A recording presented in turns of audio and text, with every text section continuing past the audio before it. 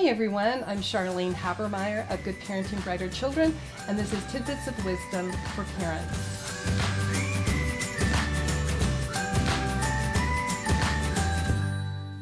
Today we're going to talk about art again, and let me give you a little background on myself. My undergraduate degree is in art with an emphasis in interior design. I actually worked in interior design in Utah, Chicago, and Los Angeles. But I was no Joanna Gaines, and I didn't keep with it, and I was really interested in education, so I went back and got my master's in education. But I love art. I'm a huge advocate of art, all the arts, of art and music and literature and all the rest of it, as I'm sure I've demonstrated over these many, many videos that I have done.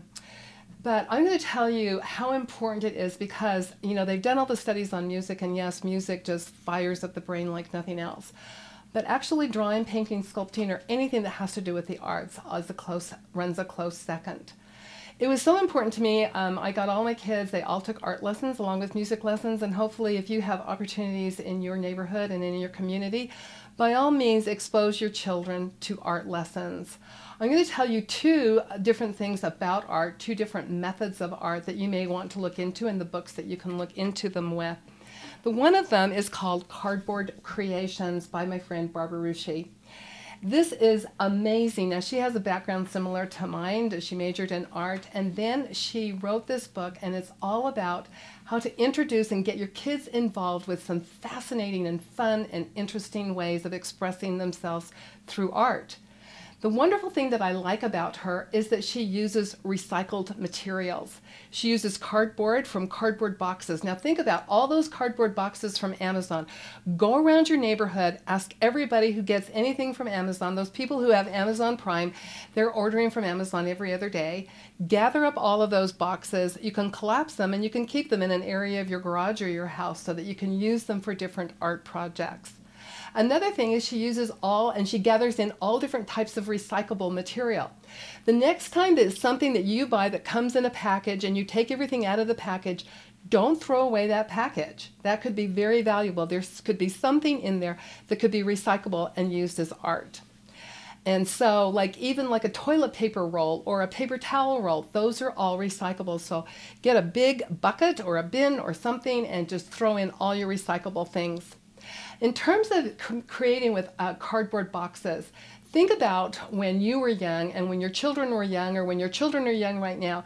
So you spend all this time trying to find the perfect birthday gift or the perfect Christmas gift or whatever gift it is.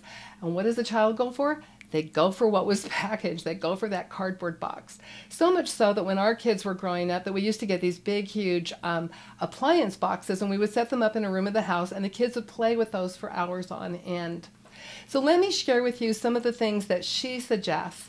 I love this very first one. This is a box city, and you take different shapes and sizes of boxes and you stack them on each other, and then you paint them, and you can put in the windows and everything. This would be an excellent one to help your kids to learn teamwork skills. Now you can work together as a family, or you can invite some kids from the neighborhood over and they can create this wonderful box city just out of all these different sizes and shapes of cardboard boxes.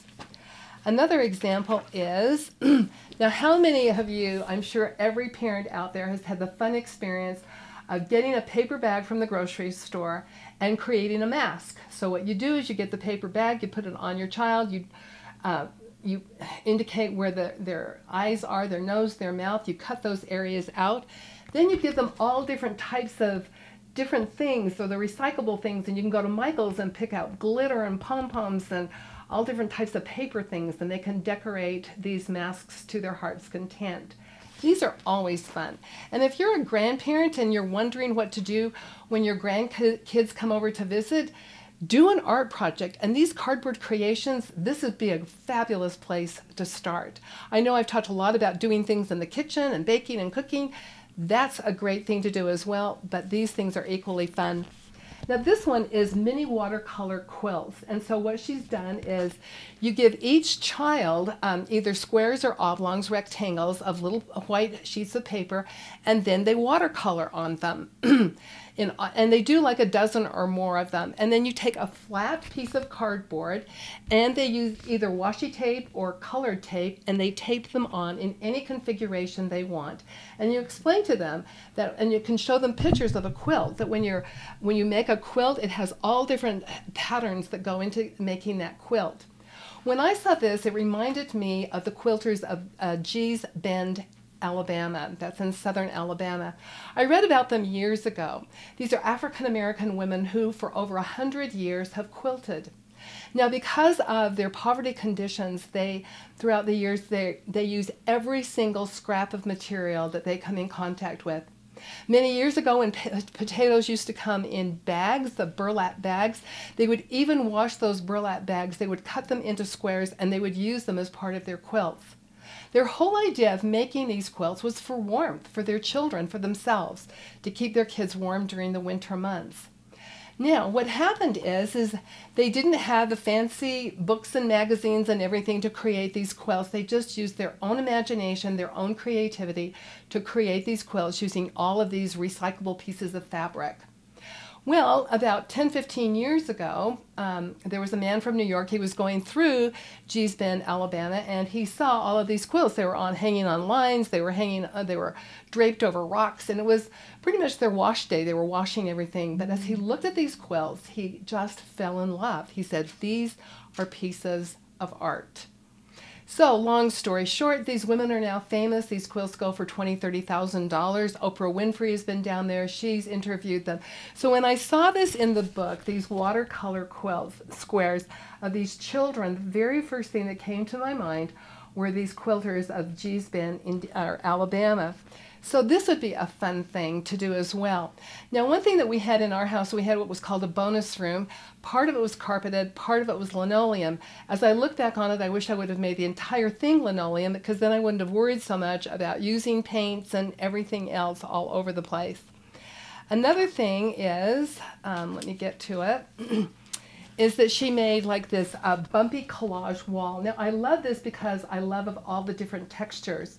So again, as I mentioned, when you are even like those cardboard egg cartons or anything that comes in a carton, save those as recyclable materials.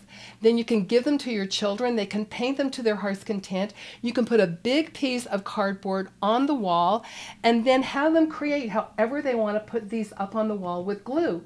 Now, you can use a hot glue gun. That would require parental assistance, but that's not a big deal. Look what they're creating. As you can see over here, they have all different types of bumpy things so that they come to understand that all of these different sensory things go to create very imaginative pieces of art. The last one that I'm going to show you, and this is just made from toilet paper rolls, and they've created and made different sculptures. And you can see that they're extremely interesting. On other pages, they show when some of the children wanted to actually paint them.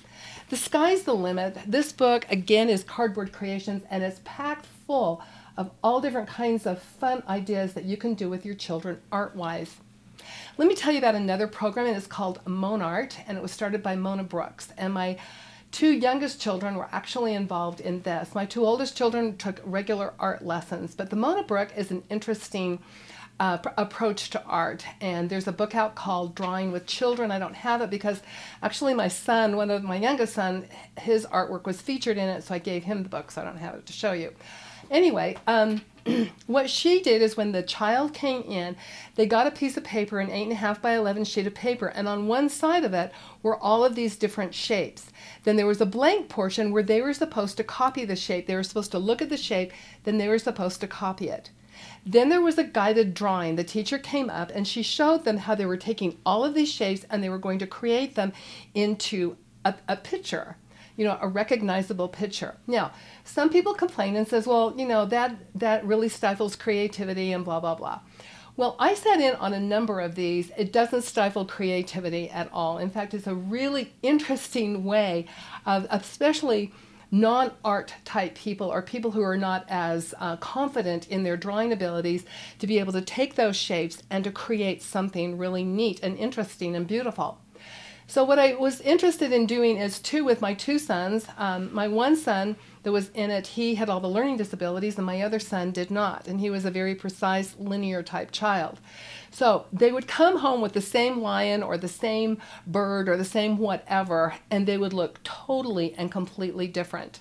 I have to tell you that my son with all the learning disabilities and issues, his drawings were off the charts creative. They were totally different from his brother, who didn't have any learning disabilities, and his life was in a very straight linear line. So it's just another way, another type of exposure of your children being exposed to art and falling in love with the world of art. Again, it's cardboard creations. This is something that you can do in your own home. You can also look up Mon Art, and you can look in your community to see if there's any art classes that are offered that follow this type of approach to art. But whatever it is, get your kids involved with art, and from there then you can take them to art museums, as I mentioned before. Thank you for joining me, and I'll see you tomorrow.